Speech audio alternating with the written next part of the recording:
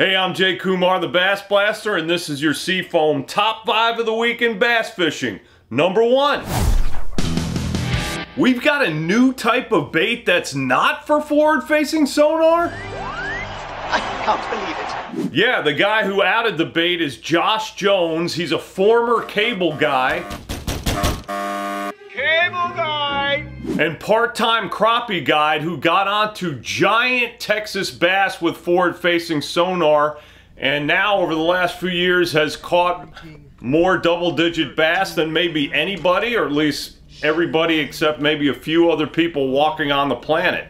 He posted this bait and said that he's caught about 40 double-digit bass on it in the last 10 months or so, and calls it one of the most innovative baits to come along in a little while. Well, obviously that's a big statement. It got my attention, so I called him. He said it's made by 6 Cents and is called the Panorama.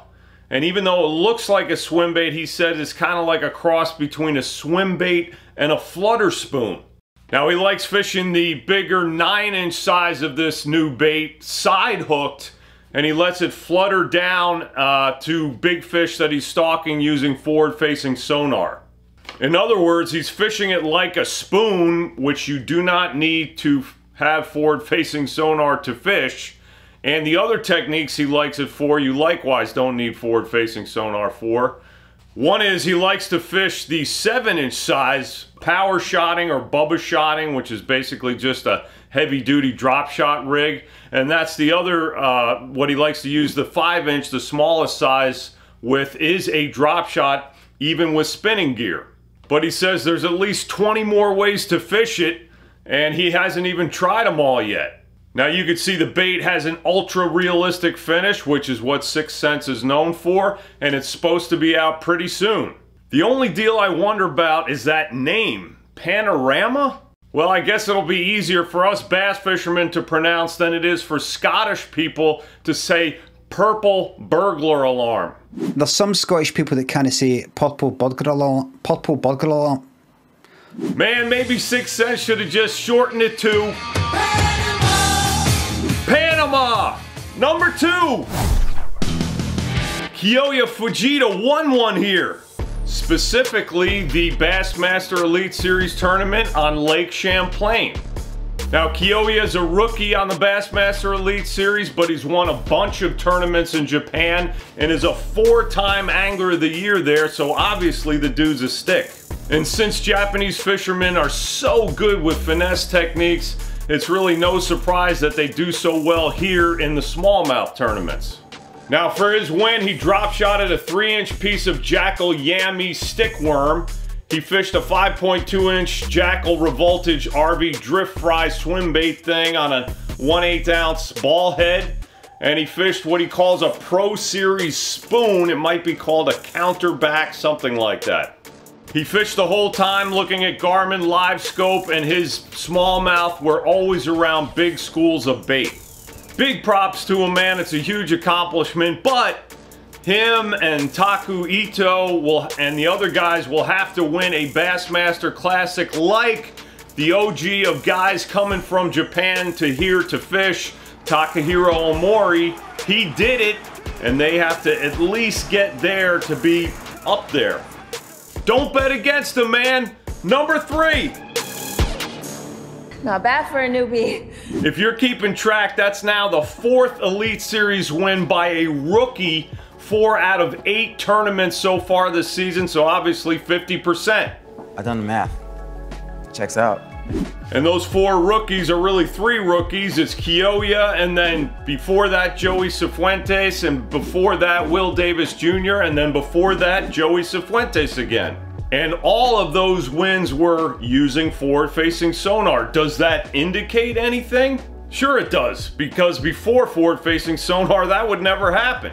What I mean is you had to come on the tour, learn the lakes, pay your dues, and then you started doing well, and then you started winning.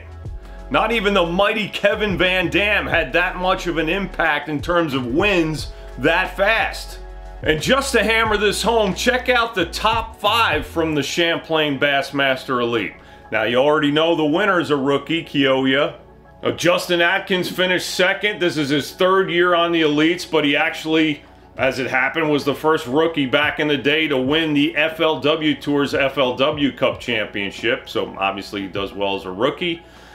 Cody Huff was third at Champlain, and this is only his second year as a pro. California's Brian Smith is a rookie and finished fourth. And Jay Shakurit finished fifth. This is only his second year on the elites as well, but he won his rookie year last year at the St. Lawrence River Elite.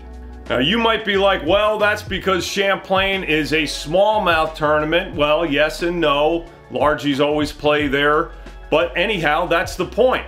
Smallmouth tournaments are forward-facing sonar tournaments. So in other words, guys who are really good with forward-facing sonar should do well in them. Now, I'm not sure how this forward-facing sonar bump or effect is gonna last, but in the meantime, maybe we should call these guys rookie monsters. Okay. Close enough. Number 4. Are we about to see more rubber skirted jigs? Sounds like it.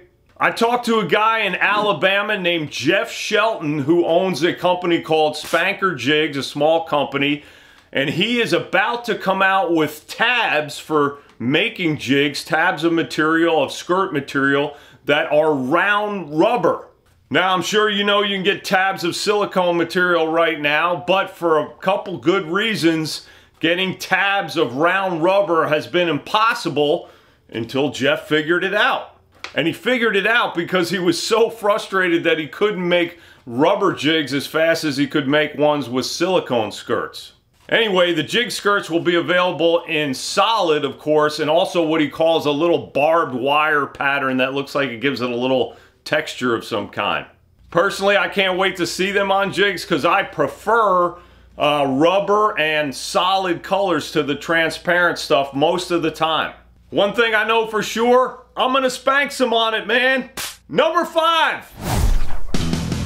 Did we just have the first college NIL deal involving a bass boat? If you're not familiar with the term, NIL is a shortened form of the dish nachos carnitas with jalapenos and pineapple salsa.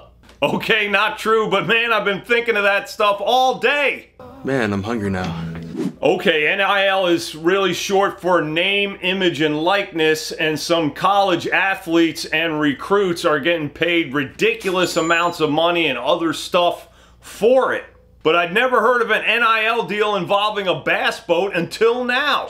It seems like Oklahoma State tried to keep quarterback Spencer Sanders out of the transfer portal with an NIL deal of several hundred grand, a bass boat, and a truck. Now, even though Spencer grew up in Texas, I'm guessing he's not really a diehard bass fisherman, because if he was, he would have taken that deal.